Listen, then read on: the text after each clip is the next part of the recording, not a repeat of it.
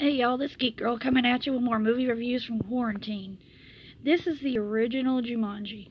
I figured since I just got around to reviewing the first of the new one and the real new ones out, I haven't had the chance to watch it yet, but I am extremely excited to do so and whatnot. I thought, you know what, I'd give it a throwback and uh, do a review on the late, the great, the Robin Williams' Jumanji. Sorry. It's one of those mornings, let me tell you. Anyway, this is a awesome movie. I mean, anything with Robin Williams is I mean, guaranteed almost to be awesome in every sense of the word.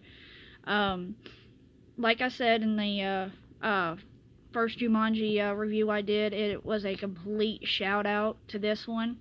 And yeah, he gets sucked into the board game when he's like 12. And the girl he's playing with just shuts the board game up. They just think he's went missing, and yeah, several years later, another family moves in, and the kids start playing the game, and they end up releasing him from the game, plus everything that's insane about the game. And right now in today's world, sorry if my camera is moving and if you can hear the purring in the background, my cat is in the big middle of my lap and refuses to get off. So yeah, if it's a little wobbly, I'm sorry, but Thor has decided he is not moving anywhere.